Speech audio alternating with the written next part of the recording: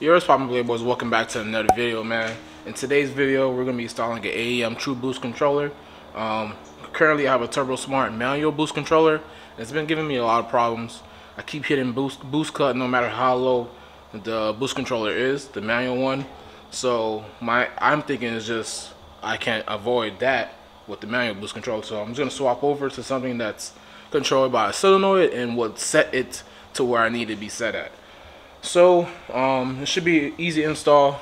Really all I'm doing is replacing the stuff that's inside my car. I don't have to like really do too much because I have everything basically already set up, and I'm just gonna put everything in replacement of my what is that, my dang, what is in there, a shift gauge, shift boost.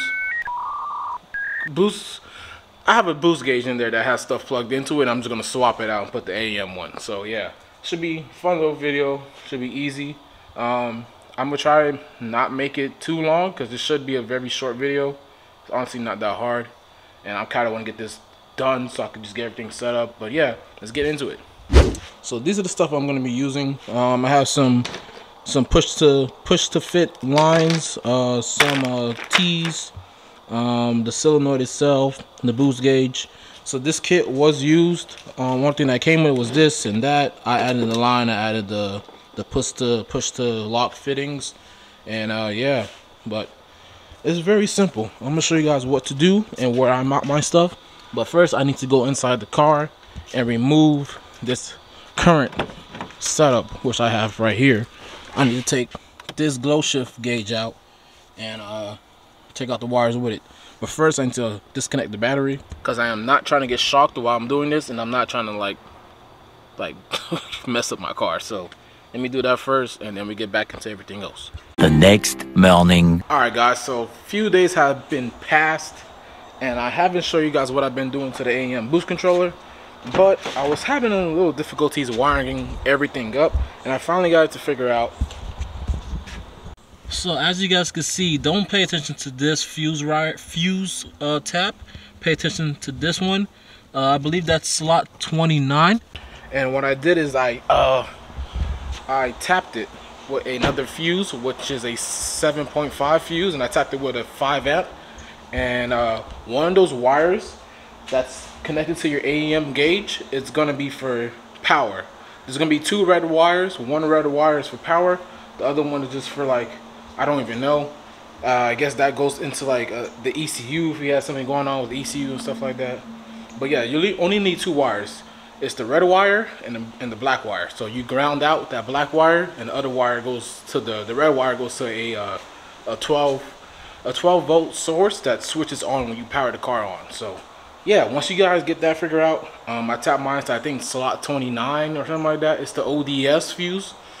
And what the ODS is when like somebody's in the passenger seat and it tells you to put the seatbelt on, and that only turns on with the car. So yeah, make sure you tap that, or you can tap whatever you find. But next is just wiring up the boost solenoid, which is pretty dang easy as well. So this is where I mounted mine. I mounted it with some 3M tape. It's on there. I might put a zip tie probably like right here and right here to connect it to the hose, just in case the what's it called, 3M doesn't hold. But I have my line going from here. Just gonna go right into the wastegate, which is back there. You guys can't really see it because the camera's not focusing, but the wastegate is right there, and it's gonna go to the top port. And then once you have your line, which is this one, I think that's 2 coming out, that goes to your top port. And then your 1, I believe, was that? Yeah, your 1 is gonna go to your boost reference, which is gonna be my the vacuum block, and then it goes back to the bottom of the wastegate.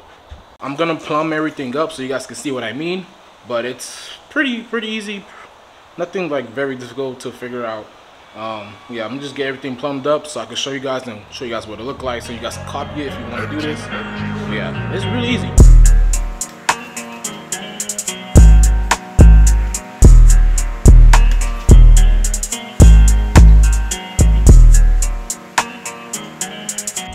Alright guys, so I have everything plumbed up for the boost controller, boost solenoid. I'm gonna show you guys, because I know you guys are watching me like, bro, this man doing a lot of movement, but ain't showing us jack. Alright, so get you guys able to see the wastegate. Come on, bro.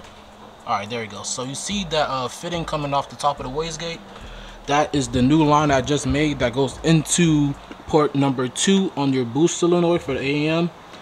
That's gonna be your top line, and then for your one that you have to tee off, that goes from your that goes from your port 1, and that tees off into your boost reference, into the bottom and into the bottom of your wastegate. Luckily for me, I already had a line going from the bottom of the wastegate, so literally all I had to do was make that new top one that's going to port 2 on the solenoid, and then make a new line that tees off port 1, well, tees off the bottom wastegate line into my boost reference and into the solenoid. So if you guys are confused, just look up the diagram, or I can put the link in the bio, in the description. You guys go check it out for yourself. But yeah, it's really easy. It's only 3 lines that you're making. Alright guys, so since I got the lines done, I have to jack up the car, take off the wheel so I could get the wires to reach the boost solenoid and wire those bad boys up, and then probably go on a little drive, make sure everything's functioning and working, probably do a pull or 2, and yeah, end the video after that. Yeah, I think that's it. Alright, so hopefully you guys can see this. I wish I had my other glove, but this lining right here, your fender lining, you're gonna want to pull it down. What the hell is that? Oh, that was a clip. But yeah, you're gonna want to pull it down. Oh, I wish I had my freaking glove. Like that. And I can see my wires right there. So what I'm gonna do now, and damn boy, yo, I ain't this black, my G. Stop trying me. Come on, give me some light skin vibes. I ain't this black. Damn.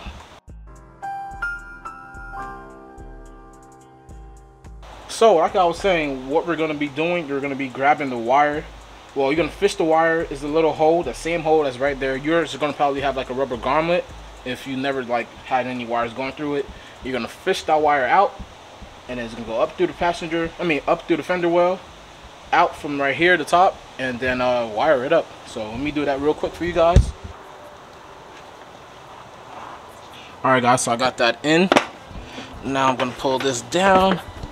You see the wire right here. Boom, there's the wire. When it comes to my chick, I'm straight active. Dirt ball in the cool smoking package. Look shit, tell your best friend, shut the hey, look shit. Alright, you guys, I got both wires soldered. You guys can see that. I love these little solder thingamajiggies, bro. These things are so amazing. It has little soldering tips inside, and then it's heat sealed and no water gets inside, bro. Love these things. Alright guys, so let's turn the car on, see if everything's perfectly fine.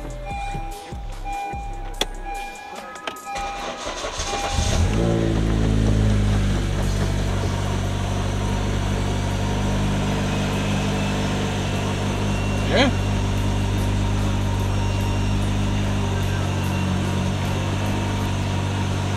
Everything sounds fine.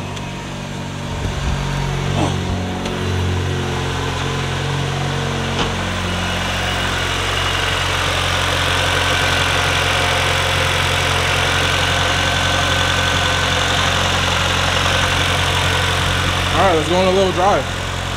Alright guys, so I'm trying to figure out this gauge. I should have like researched it before. But yeah, bro. It's doing this. If anybody knows what this is and like how I could change it, bro, please let me know. I need to read the instructions and figure this out. But I'm glad that the gauge is working and is on. It was reading boost until I started like pressing buttons. Like this is high, so I'm guessing that's the high boost. But it keeps saying, I don't know if it says erase or if that says error. But something's definitely like happening with this. Like how do I get out of this?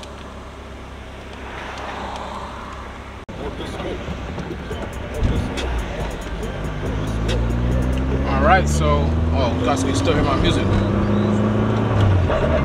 So it's reading boost now.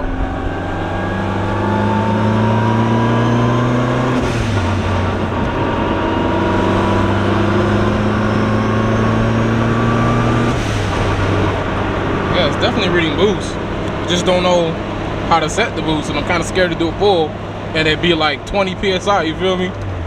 So that's scary. I might have to hit up Abe or somebody to like swing by, or I swing by over them one of these weekends, and they kind of like help me figure this out, because I honestly don't know what the hell I'm doing, but I did it. Boost gauge is in, it's reading boost. I just don't know if the boost solenoid is working, sadly. I hope it is, because that would suck.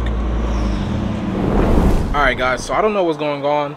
I looked up that code, that ESER5, whatever that thing is, and it says it has to do with the boost solenoid having like a connection issue, right?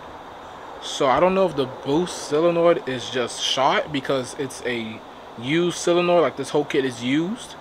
And I noticed that it does have some more like heat shrink around some wiring. So I don't know if it's just the boost solenoid is like just done, or the wiring for where I wired mine's at is messed up going up, and I need to cut that little piece that's that has like heat shrink on it and wire it from there. But yeah, it's not reading, well, it's reading boost. Gauge is reading boost. It's just not letting me program the boost solenoid for me to have like a set amount of boost that I want. So I'm gonna tackle that another day, but I'm still gonna show you guys the new setup. It's pretty clean. You can't even tell that the boost solenoid is there. Like, look at that. If somebody asks me, hey bro, you got a boost solenoid? Bro, what boost controller you running? You running something cool? What is it? I'm gonna tell them, ain't running nothing, big dog. Ain't nothing here, big dog. Cause look at that, you can't even see it. You have to go on this side of the car to see it. And then you can't even see the T, cause the T is like all the way back there. It's clean, it's super clean, bro. I really like how it came out.